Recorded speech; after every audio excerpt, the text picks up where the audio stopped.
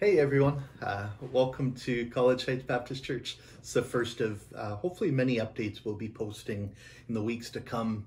The goal isn't to bring you updates about what's happening in our city with coronavirus. I'm sure you all have more than enough information. You're probably not looking for more. I know for me, I just need a break from that. What we do want to use this space for is to keep you connected with what's happening at College Heights Baptist Church and kind of hopefully keep us connected a little bit with you. So the first kind of update I thought I'd give you is the online services that we have on Sunday morning. We just had our first one this past Sunday, and Chris Bowler let us know that we had over 700 page visits, website visits that day. About 550 of those were unique visits, meaning they weren't repeat people. And as far as the Sunday video goes, we had just about 200 people so far watch that small service that we put together. And of those 200 different visits to the website for the video, many of those we know for a fact were families as well. So quite a few people online. And I share that with you so you're encouraged. It's probably weird to sit in front of a computer and watch that. It might feel lonely or empty. But I guess I'd encourage you when we see this Sunday the stream that's going to be put up, that you're mindful in that moment. Maybe even pray before you start that video and just remind yourself that you're connecting to, hundreds of people in our church family that are watching and participating. We may not be together in the church building, but by the Holy Spirit, we're still family. And God is going to hear our prayers that we pray together. He's going to speak to us through his word as a church family too. As far as this Sunday goes, well, last week we just had Todd's sermon and a prayer time with Dave and his kids. This week it'll feel more like a church service. We'll have some songs there too. So look forward to that.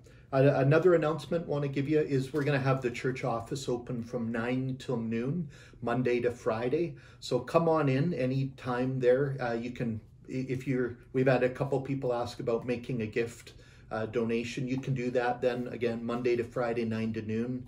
You can also use that time to come connect with pastoral staff. We'd love to see you, pray with you, find out if there's any way we can support you. Or maybe if we have coffee shops closing and you're looking just for a place to visit with a friend, come on by.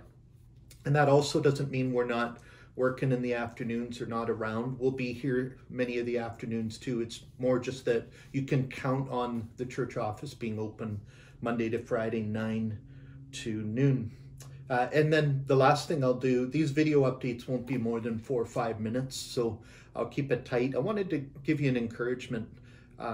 In James 1, we read that we should consider it pure joy whenever we face trials of many kinds. And I don't think 2,000 years ago, James thought that various kinds would include a coronavirus epidemic or pandemic, but here we are, and it does feel like a trial. It's probably painful for some of you who have had plans canceled, trips no longer being taken that you've been looking forward to, and maybe even it's hurt financially, or some of you may be scrambling for childcare and trying to figure out what the next month of life looks like. Others of you may not be feeling well, and it is a trial. And I was reminded this morning that, we often do the most growing during seasons of pain, and there's kind of two ways pain enters in our life. Maybe the first way is we haven't chosen it. It's just a trial that we are going to have to go through. But sometimes pain enters our life and we call it discipline. We undertake steps intentionally, knowing it's going to be hard and challenging so that we can grow and become a person that's more like Jesus. And in this case, we haven't chosen coronavirus. We haven't chosen to walk through this, yet here we are. And I think that God can and will use it if we cooperate with him to become more like Jesus.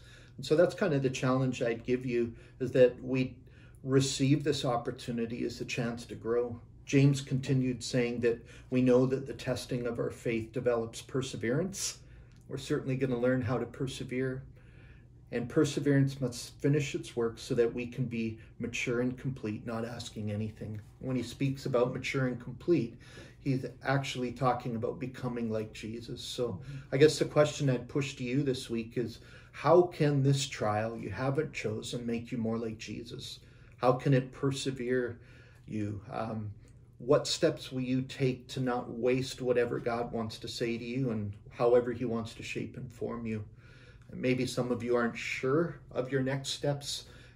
It follows by saying, if any of you lacks wisdom in the midst of trial, you can ask God, who gives generously to all without finding fault, and it'll be given to him. So how about we end there, and let me pray for us. God, thank you for your love for this world. Thank you for coming into this world, Jesus, and living, dying, raising again so that we could have new life. Thank you that nothing can take away the hope of new life that you give us. We pray that in this trial that we're in, that you would help us to persevere, that you would give us patience, that you would give us humble hearts that put first the needs of others. And Lord, that you would use whatever that you're going to have us walk through in the next days and weeks to make us more like Jesus. I pray that the testing of our faith that we're going through today and will go through won't be wasted, but Lord, that we'll rise up to meet this opportunity. You've given us a lot of extra time we're not used to, and so we pray that we'd use it to invest wisely in our relationship with you and in getting to know our neighbors and loving the people around us. Help us to see the needs and by your Spirit's power to enter into those circumstances with love and with grace. We ask these things in Jesus' name and for your glory, our Father. Amen. Blessings.